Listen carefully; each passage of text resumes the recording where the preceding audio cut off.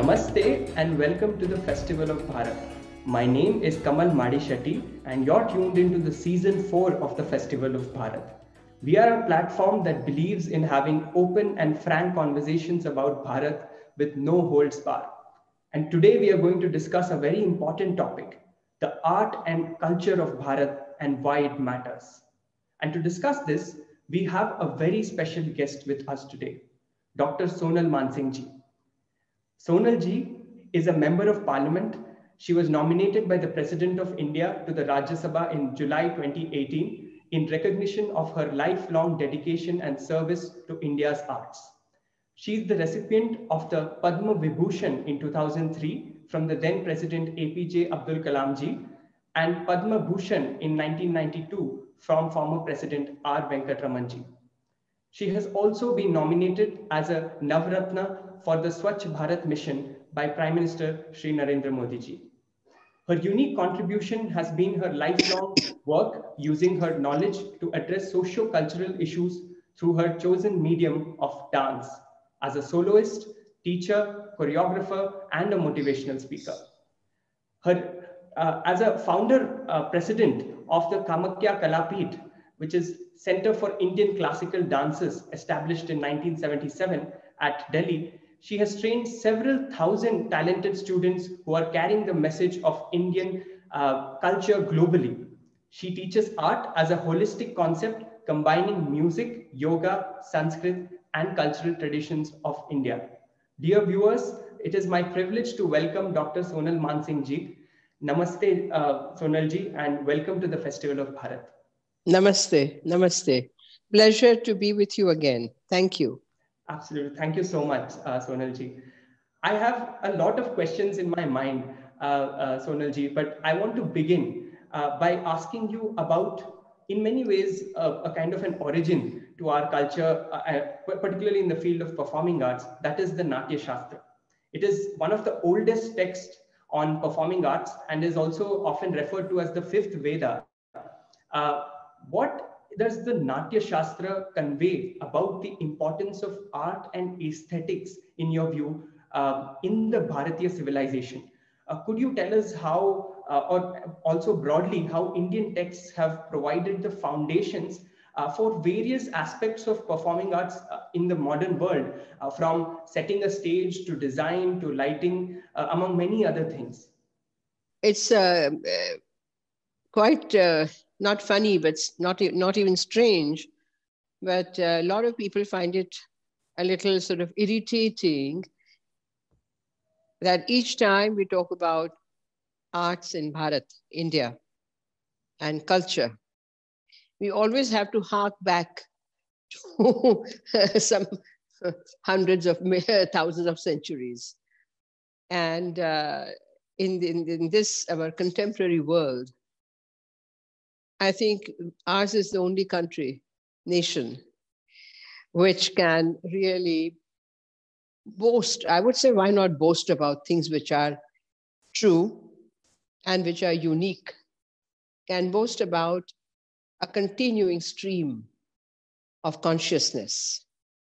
And this consciousness is not only about arts and culture, it's about the philosophy of life, what we call dharma, the cosmic code by which the entire cosmos, the universe, moves, rotates, expands, and lives, and how the atoms dance in space.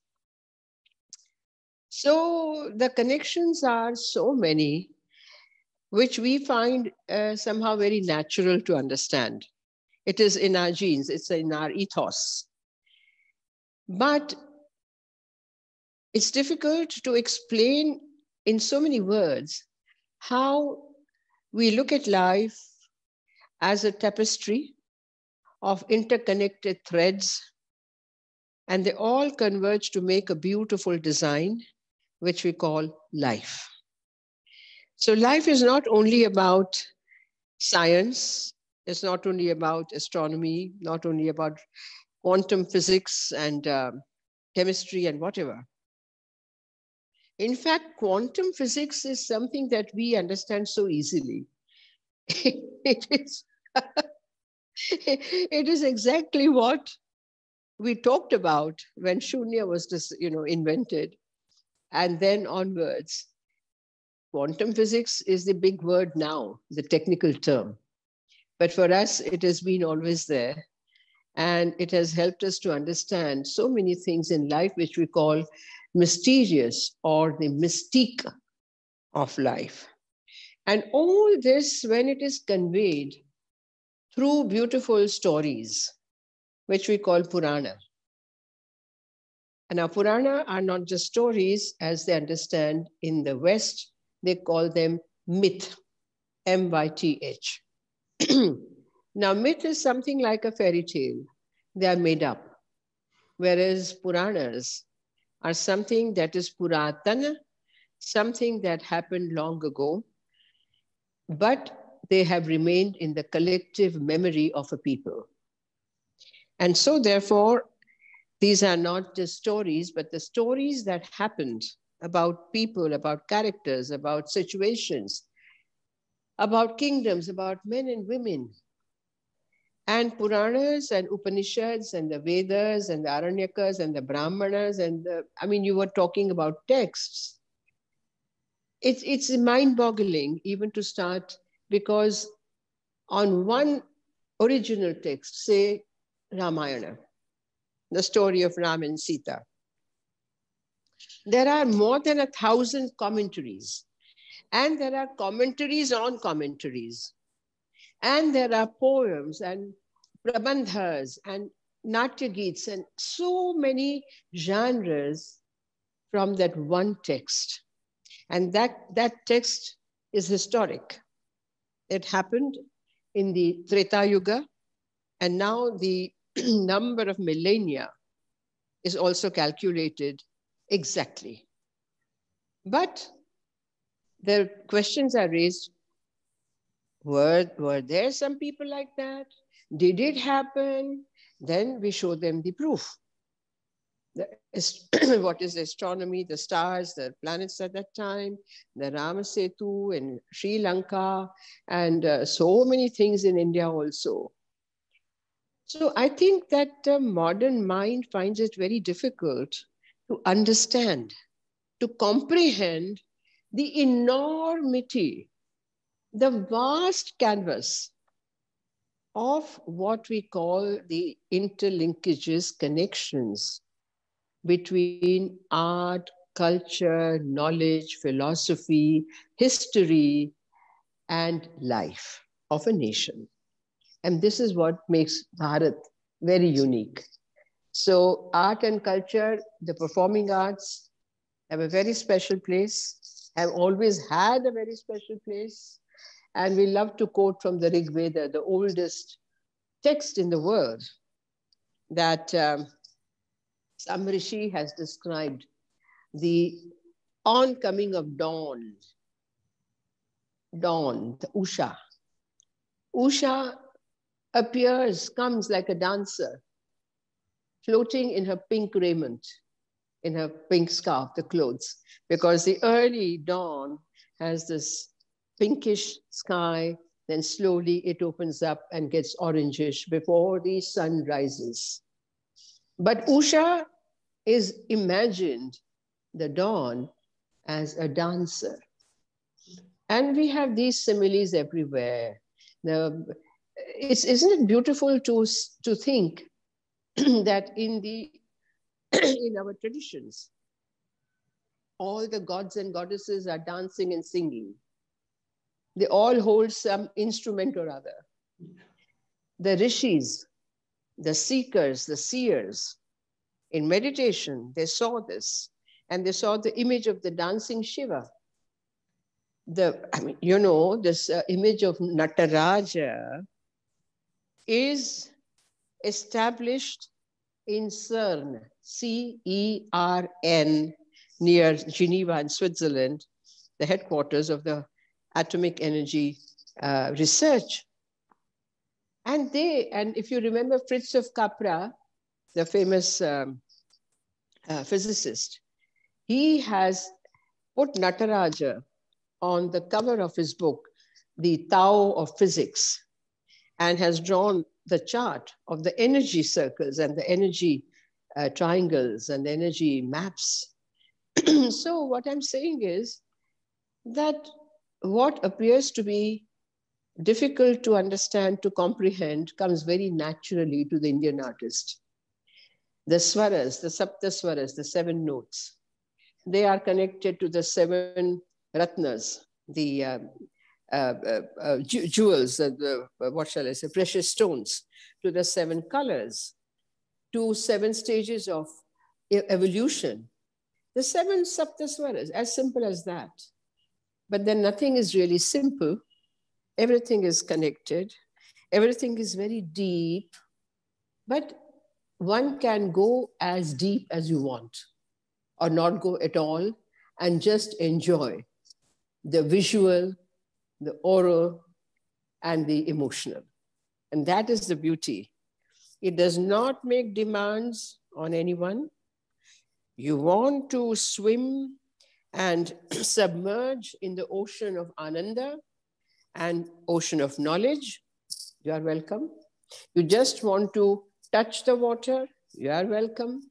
If you just want to sit on the banks and observe, you are welcome. You don't want to see or hear anything, so be it, no problem. And this ease of approach, I think, is also something very unique. Thank you so much, Sonalji. I think you put the richness, the depth, and the diversity of Indian culture beautifully. And I want to go into some of each of what you've said slightly more deeply. And that brings me to my second question. You spoke about how the dance of Shiva represents the cosmic cycle of life. I want to understand, what does Nataraja signify as an embodiment of Shiva in the form of a creator, destructor, an artist, and an embodiment of the entire cosmos. Can you tell us about that? The word destruction or destroy is something that is terribly misplaced, according to me. Let us displace it with the cosmic cycle, as everybody understands, that the seasons come, seasons change. Breath comes, breath goes. The Prithvi, earth goes round on a certain axis and goes in an elliptical circle around the sun. And there are not one solar system, of which we are the smallest planet. There are innumerable, numberless solar systems in the ever expanding space, Akasha. Now, such a grand vision.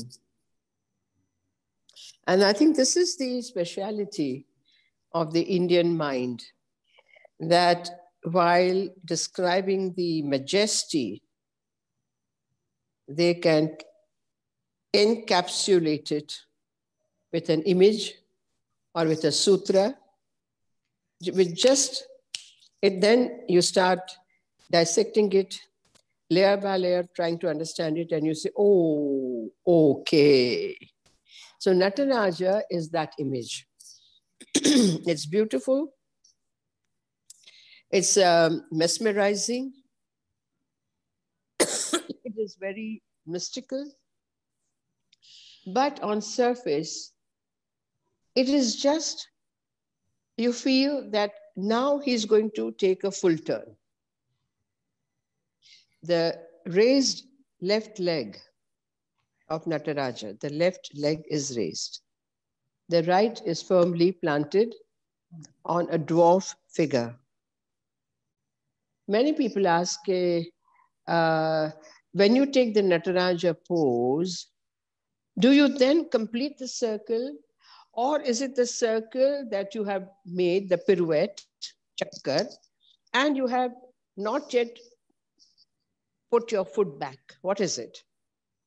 This is a legitimate question. And so the whole image of Nataraj is all about the waves, the vibrations, imagining going back to what the West started calling the Big Bang. But we don't say Big Bang. We say from Brahman, that which is indivisible, indescribable, without form, without attribute, and yet there is that when becomes two, and it's so poetically described that in that THAT, all capital, te, arose maybe a desire to be two. So from the Dvaita, from the Advaita came the Dvaita, from one into two. And these two are the opposing principles so that the balance is always maintained. For balancing, you need two. The vibrations of that movement, that moment, one into two, they started going forward. And these vibrations then create images with atoms. We are all atom. We are all atomic, actually. And when we dissolve at death, again, what we say, Parashakti, Param Shakti, Atma, Paramatma, actually we dissolve into cosmic atoms. Now, Nataraja, the image, if you remember, there are 4 arms, the super divine. So the upper right arm holds a damaru, that small instrument, cylindrical instrument, damaru. Now that are the sound vibrations. These are the first sound vibrations, because vibrations, sound. And in the left upper arm, where hand he holds the fire. These are the vibrations creating light. Why fire? That fire removes darkness and gives light. It removes darkness and gives light. And the right lower arm, hand, is shown in the Pataka Hasta. We call it Abhaya Mudra. Abhaya, Bhaya is fear. Abhaya, no fear, fear not. That is the benediction. And the left lower arm is thrown across the torso, which is we call in a Kari Hasta posture. Kari is elephant, like the elephant trunk. And the palm is pointing downwards towards that figure, that small dwarf figure, and Shiva's right foot stamped on it. Why? Because from light we have knowledge, we have light of knowledge, or buddhi, or prajna.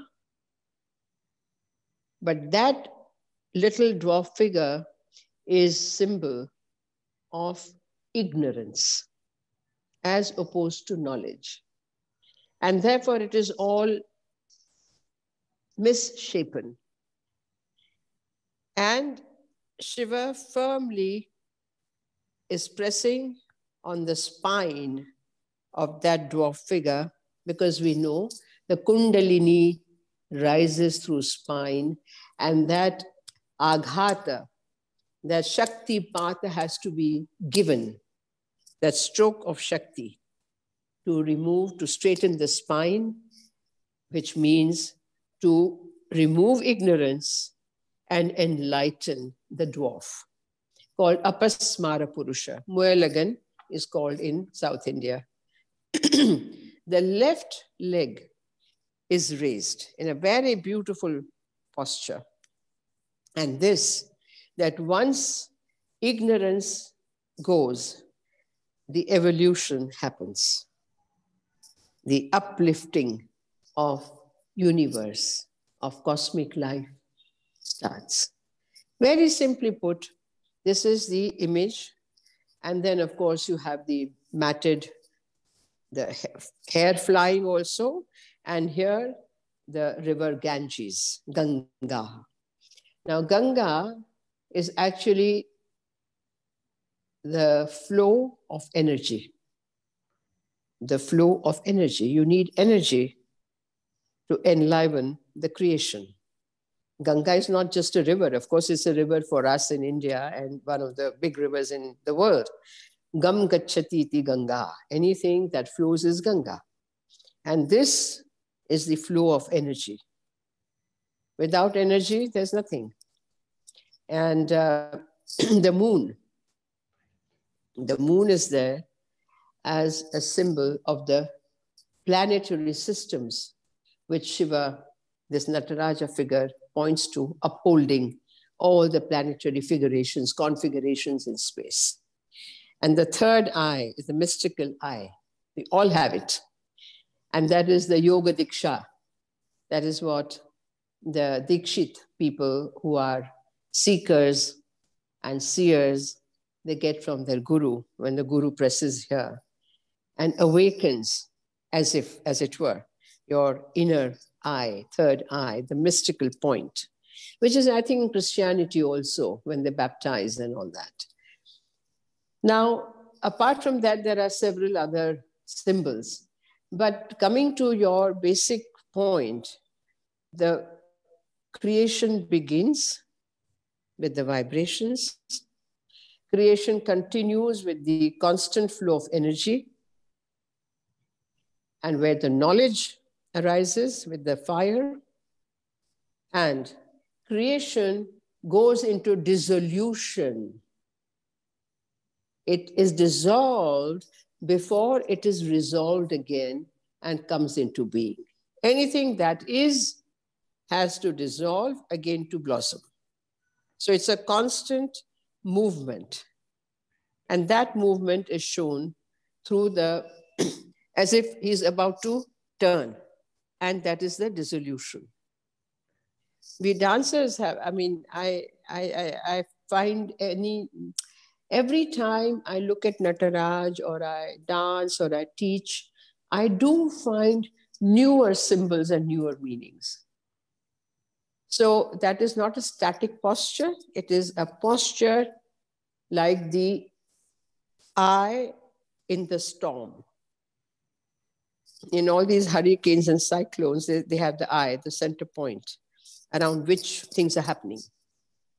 Now, this moment, which was seen with the mystical eye of some rishi, some muni, was that moment when, in the middle of the world, Shiva. It's a fantastic. I haven't seen anything like that, and I've traveled to world museums, smallest, biggest, like in Nicosia in Cyprus. They have 8,000-year-old figurines, Mother Goddess, and in Ankara, and in Latin America. I've been to all these places, and I always go to the museums. It's amazing that in ancient India, mother goddesses were there everywhere, because all the old civilizations were, yes, centered around the mother figure. It's only here that Nataraja has come into being as the male protagonist of this entire movement of creation and dissolution. And within that space, so many things happen. Eons, Kala Chakras, what we call, no? The cyclical eons happen. Amazing. Absolutely, Sonalji. Absolutely, it's amazing and very, very fascinating. And there is so much of depth that I think, especially people from my generation, have to understand. Thank you so much for sharing those insights. You're welcome. This is, hello, may I add that this is in my own small understanding. And I'm sure there is much, much more to it. Absolutely. I think, like you said, it's something that there's a constant discovery, and we sort of explore more and more as we understand it. So there is also this rhythm to everything, be it cosmic movement of planets or beating of one's heart. And we, in our culture, we have a very profound emphasis on rhythm. So, do you feel that at an individual level, when one has a knowledge of music and dance, that adds a rhythm to our lives? Definitely. Certainly. Very good question. This is something that I have repeatedly said in my interviews, lectures, commentaries, that without rhythm, without appreciating the rhythm, as you said, within our own body, first of all, the breath, the inhalation, exhalations, it's not only through yoga, but for any thinking person, it's clear that when your breath becomes uneven, when you are excited or when you're angry, your breath is uneven. When you are calm, happy, your breath is even. But also when you're about to fall sick, the breath becomes uneven. To compare that breath, the cycle of breath, then we have all these talas, what we call tala, the tala pramanas, the rhythmic cycles. So when you are excited or you're takita, takita, takita, takita, takita, takita, ta ta ta ta, you know, you're takita, takka, dhimi, takita, takka, dhimi. Yeah. And takka, dhimi, takka, dhimi, takka, dhimi, takka, dhimi. 4, 4. Takka, dhimi, takka, dhimi, takka, dhimi, takka, jhanu, takka, dhimi, takka, jhanu. With the breath, you can go on to the rhythm. Your walk. So what I want to say is that betala, most people are betala in their thoughts, in their speech, and in their life. They have no rhythm. And they are basically not happy people. They may be very rich, they may be very powerful, but they are betala. And from betalapan comes besura. It's offending kind of a vani. It offends, it is karkash, karnakatu, or just without any emotion. It doesn't convey anything. That kind of people speech, you know. Where does it all come from? From being ignorant, as you said, of the basic rhythm of life, the basic melody of life also is a melody.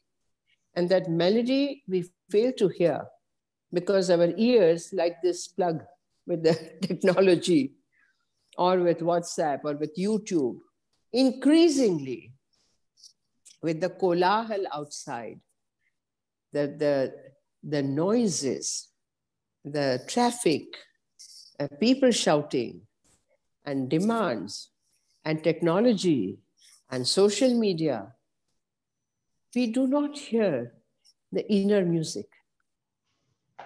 So inner music, which is aligned to outer music, what poets have called music of the spheres, the akasha of space. And astronauts who have gone into space, they have recorded that sound. And that sound is what is like Om. That sound is something that is constant within our body with the circulation of the blood. with the sans, with the breath, but we don't hear it. And therefore, it's very important to be quiet, I won't say meditate, to be quiet, to learn to be quiet even among pandemic, all kinds of pandemics and all kinds of pandemoniums. We have to learn to be quiet inside. Even while I speak now, my one consciousness is here with you. Another one is listening to what I'm saying. And that is working within me. That is the deep well of calmness from where the thoughts arise.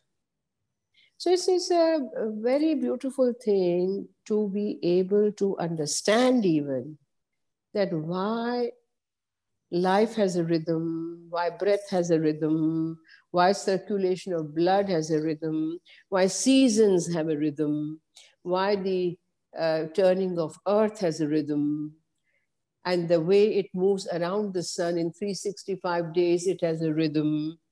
Every planet has its own rhythm. Like my rhythm may not be your rhythm, but then we have a collective rhythm when we are all together. So that is where our Tala system is based on that. That the same Chaturasra, 1, 2, 3, 4, 5, 6, 7, 8, 1, 2, 3, 4, Chaturasra, 4 beats, basically. How they can be manipulated, played on tabla, on pakhwaj, on mridangam, by the feet, the ghungroos, with the movements, with onidais, takka dhimmi, takka dhimmi, takka dhimmi, takka jhadu. 1, 2, 3, 4, 1, 2, 3, 4, 1, 2, 3, 4.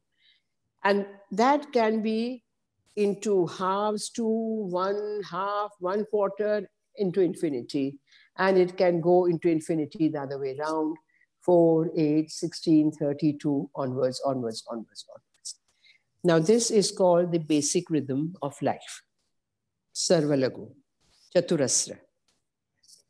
So simple to understand that when we talk, if we speak in Sarvalagu, Chaturasra, it is very clear. People can understand. Something is conveyed. But if you speak like, I was just say, yes, I don't, nothing is understood. It's no. So one has to understand the rhythm contained in your body, contained in the seasons, contained in the earth rotation, and contained in life everywhere. Beautiful question you put. Now, one can go on and on and on, but so basically, melody and rhythm, they go hand in hand. Every melody has a rhythm, every rhythm has a melody, and beyond that is cosmic silence. Absolutely. I think a simple act of silence and being able to listen and appreciate our own rhythm can go a long way in appreciating the rhythms around us as well. So I want to actually go from rhythms to what you mentioned. You spoke about Om, and we believe that Om is Anantanag. It's the origin of all sounds in the universe, and it's certainly foundational in many ways to Indian music forms.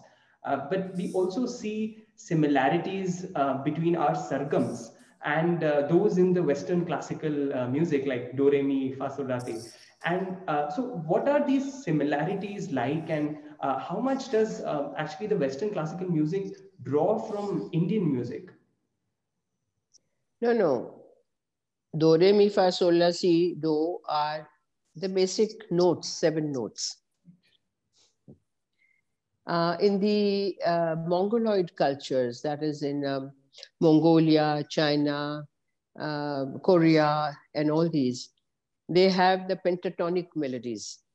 They have sa, re, ga, pa, da, sa da, pa, ga, re, sa. Or Durga, Sare ma pa dha sa dha pa ma re dha sa. Or they have Bhairavi. So it is not that 7 notes are everywhere in every culture, but that you spoke about the West, that is Europe, and basically Europe, and then of course America and everywhere. Now, the entire music is built on very different principles. It's very, very different. So the change of keys happens midway, and what you call sargam. They have that in opera, and in the lead in German is song. In their poems which are sung, of Goethe, of Schiller, of so many, and the operas, the big operas, you know. So there, the coloratura, the sargams happen in their own. We cannot do it. They cannot do what we are doing. But I don't think they've drawn much from Indian music. Yes, individual musicians, for example, Yehudi Menuhin, the great violinist, and Pandit Ravi Shankar, they did fusions in that time. And Jean-Paul Rampal, the flutist, the famous flautist, he also played with Indian instruments, Indian orchestra. Similarly, our L. Subramaniam, Pandit Ravi Shankar, of course, and so many others, they are now playing with philharmonics and symphony orchestras. And they create special pieces based on Indian ragas. So I think this give and take is there, but I won't say that originally Western music was based on Indian music. No, they grew in different atmosphere and from different principles, from different vision. Yes.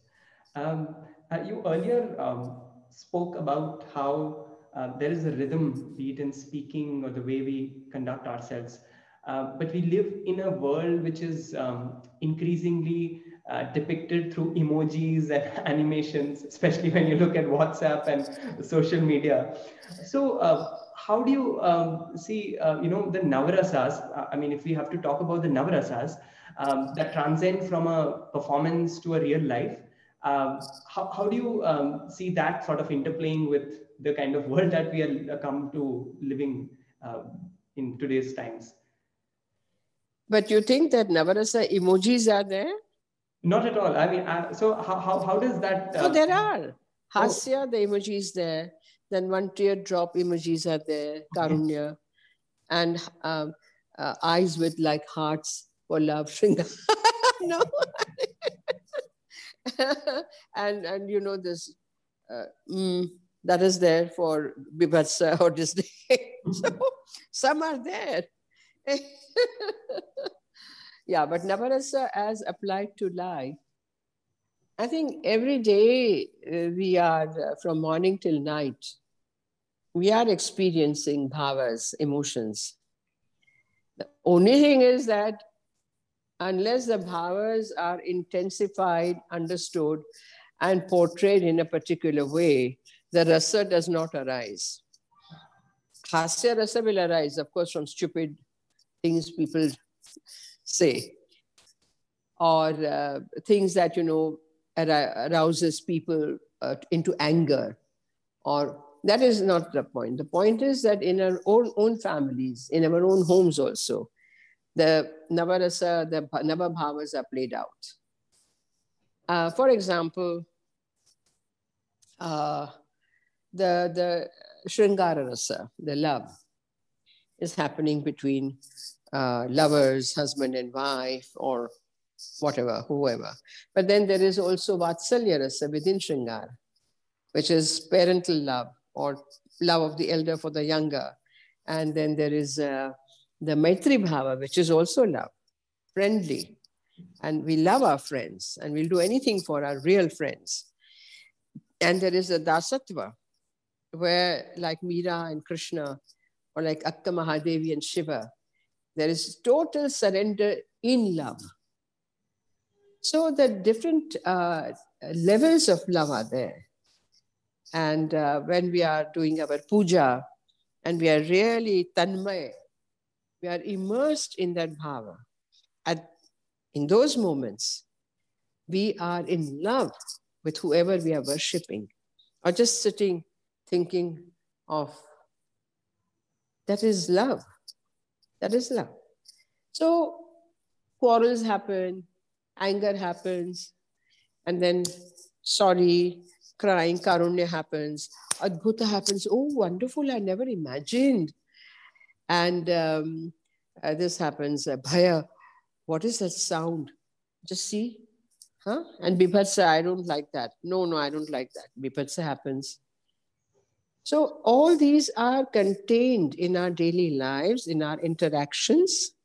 Only if we try to analyze, then we can realize. You analyze, then you realize.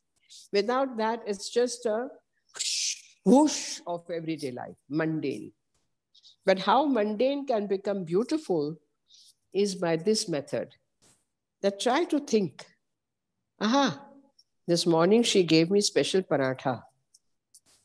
Very nice. She made special idli and sambar. Did I thank her? Oh, what a moment of love that would have been. Let me go and hug her and thank her.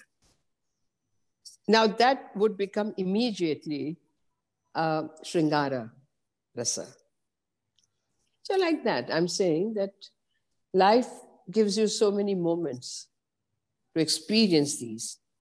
And from here only, observing these moments, our Bharata Muni, and before him, so many Natyacharyas, whom he mentions in his Bharatanatya Shastra, that they compounded, they analyzed, and then they classified. How beautiful. The classification, I think, nobody can beat India. No country can beat India. Yeah. Absolutely, Sonalji. And I think it's important to be conscious of that, to experience it. Like you said, analyze to actually realize it. Realize. Yes, absolutely. And we've spoken about, Indian classical music, Indian music and Western music. And that sort of brings me to the question about identity. So when we see artists, often, especially those who have an international audience, some tend to distance themselves from their own their identities. They sort of refuse to be identified with a particular region or a country, and instead they sort of are seen to embrace a kind of a global identity. What are your thoughts on something like this? Like, how does identity operate in the space of, let's say, performing arts? I suppose you are referring to modern dancers, contemporary dancers, I guess. Yes. Because otherwise, in our traditional, I won't call them classical, because classic is a period in Greece.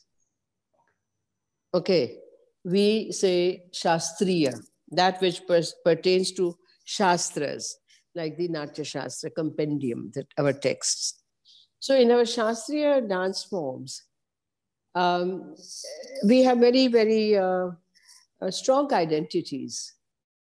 I mean, I'm a Gujarati, born Gujarati, but when I dance Odissi, my total identification is with Odisha, the Odia culture, and music, and dance, and sculpture. And I've learned Bharatanatyam even before Odissi from the age of 7. So when I dance Bharatanatyam, nobody can make out that I'm not South Indian. I won't say Tamil, because Bharatanatyam exists also in Karnataka and also in some parts of Andhra. It used to, Andhra was not there. Remember, it was a whole entire region. The Bhagavata Mela, Bhagavatars were there. And so when I dance that, my identity does not remain Sonal, the Gujarati girl, but it becomes totally merged into Bharatanatyam identity, what Bharatanatyam stands for. So we are very clear about our identity. It is for the contemporary dancers who also, I think most of them have learned Kathak or Kathakali, Bharatanatyam, Odissi, and then they sail out to try different things. That's wonderful. That's good. It's up to them. You see, I don't believe in saying good or bad. Everything is good. Whoever is thinking, trying to do something different is wonderful. That which has some sattva, that which has something strong, that will stay. Other things will evaporate. You see them, then you are gone. In 2 years, 5 years, you don't hear about them, or you don't hear about that particular genre that they tried to develop. So that's okay. And identity, I think, is a very strong word that some people, as you said, do not like. It's their lookout. I believe that if the tree has an identity, it is because of its roots. If the roots are not there, the tree has no identity because it's not there. And the deeper the roots, the taller and beautiful the tree is. So our roots are very, very firm and deep. And so we have grown with strong identities and proud of those identities.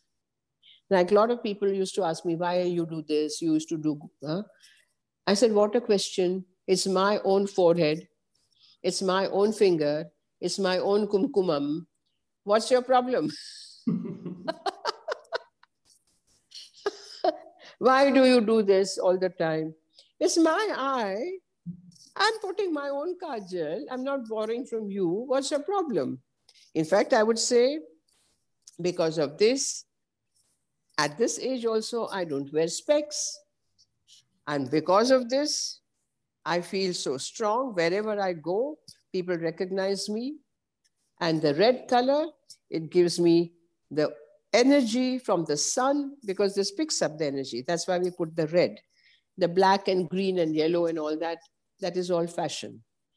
You know, that in many parts of India, even today, even men have the pottu, what we call the pottu, the kumkumam.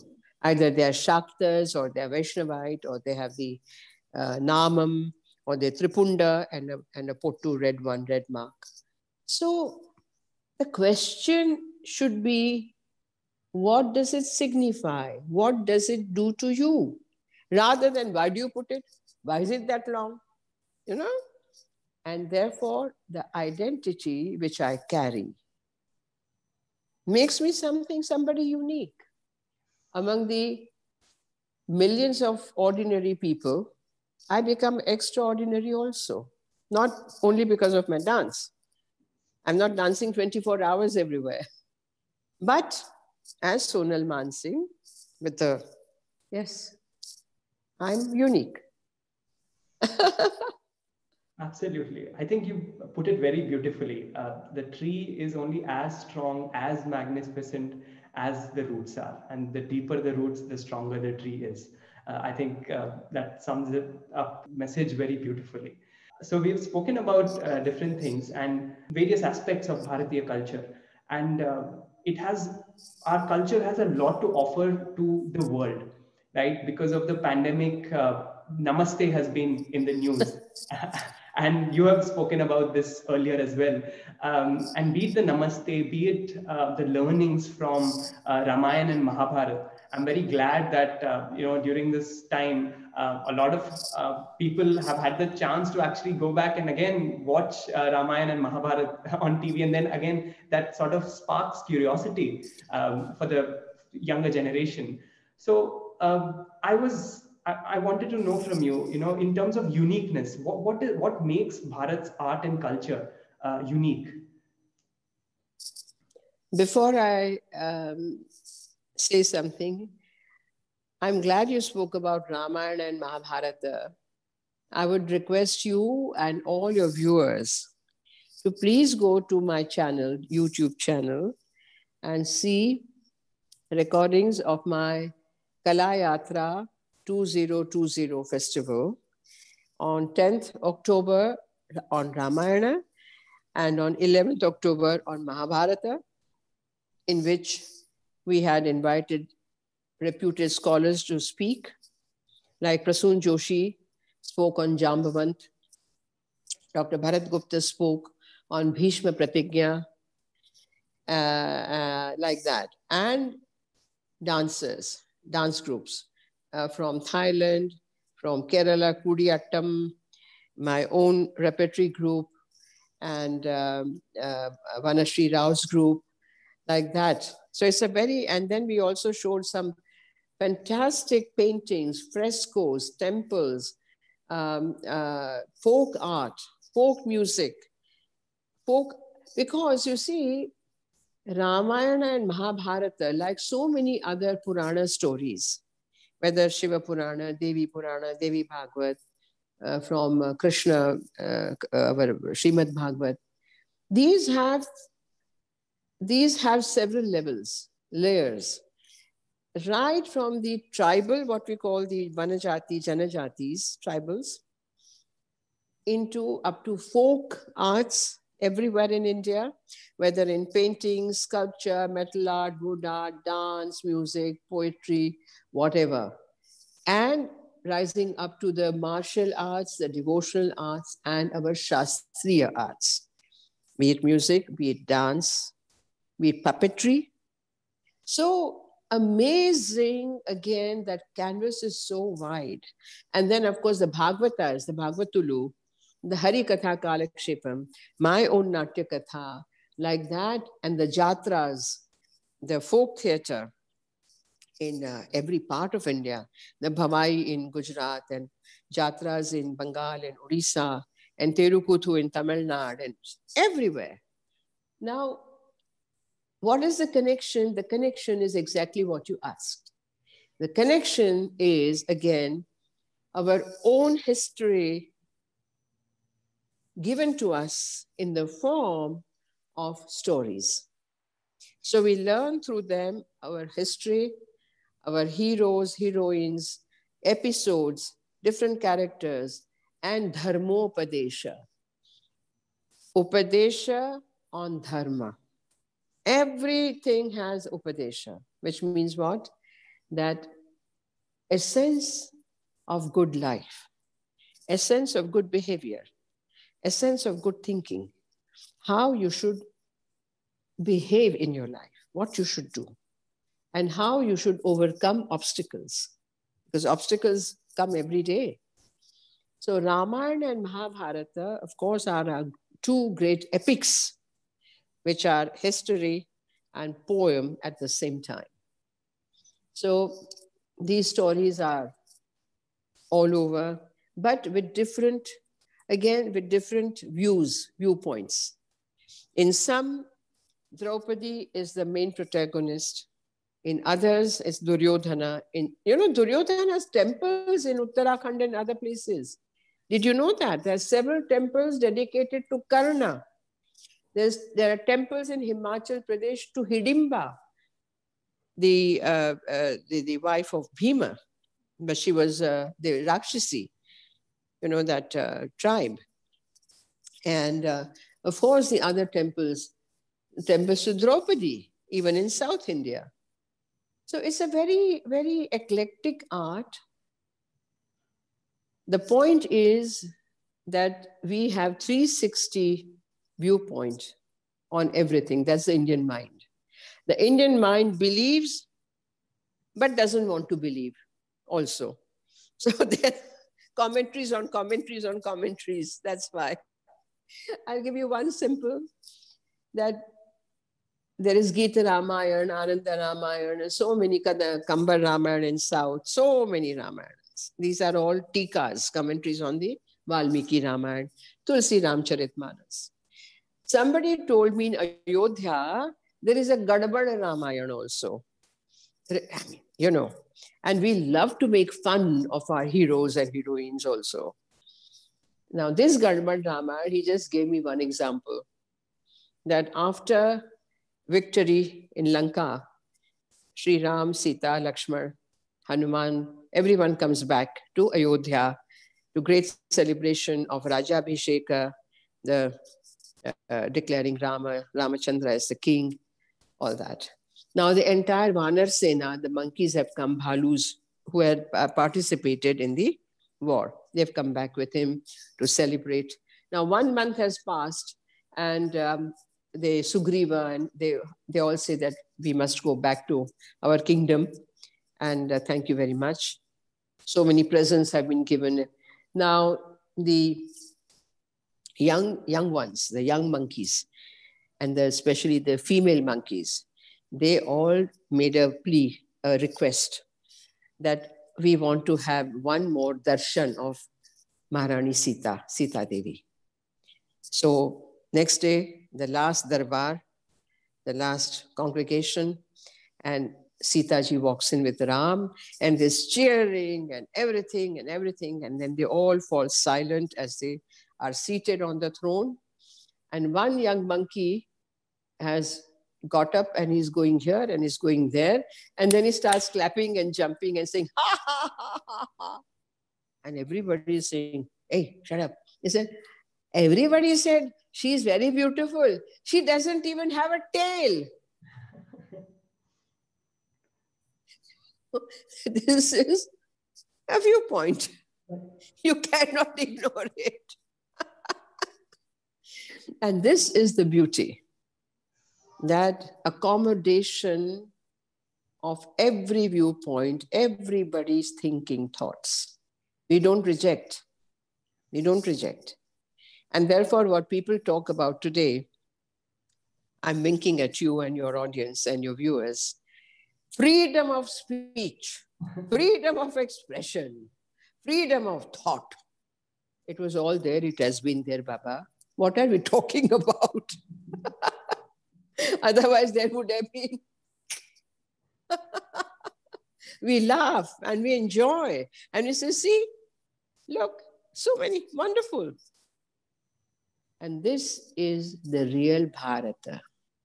This is our Bharat, which people fail to understand today.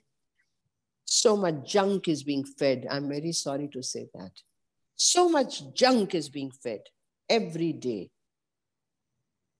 So I hope that our conversation gives some a little insight into what really was and is. We are lucky to have it even now.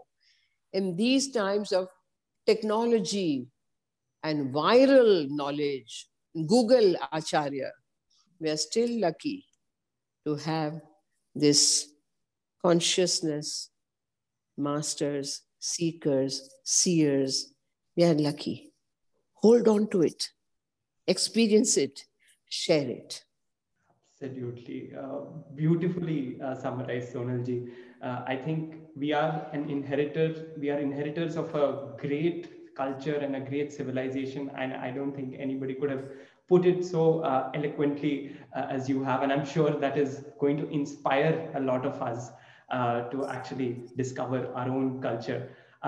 Thank you so much, Sonalji, for this culturally immersive session. Thank you so much for that. Thank you. Thank you. Always a pleasure. God bless and protect us all. And may we continue carrying the messages forward to keep on enriching the people, generations. Thank you. Jai Mai. Jai Mai. Thank you so much, Sonalji. For our viewers, we will be returning for another exciting conversation in the next session. So do follow the Festival of Bharat on all the social media handles, and do subscribe to both of our channels because we will be posting content on both Festival of Bharat as well as our other channel, Chitty Media.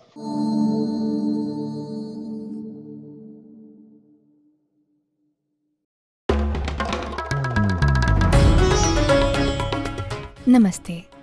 We hope you enjoyed this Chitti Media content. Please remember to subscribe to us and switch on the notifications for this channel. For our other social media links, more content, and to support our work, please visit citti.net. Dhanyavad. Namaskar.